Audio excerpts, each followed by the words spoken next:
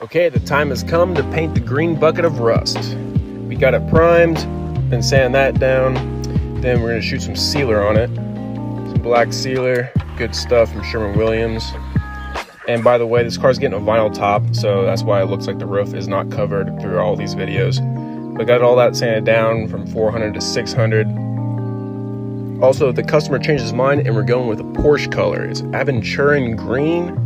Doesn't really look that green to me, but that bitch was $900 a gallon. I think it looks good though. I guess in certain lightings it looks green, but I think it looks cool. But time to stripe it. Got those all laid out.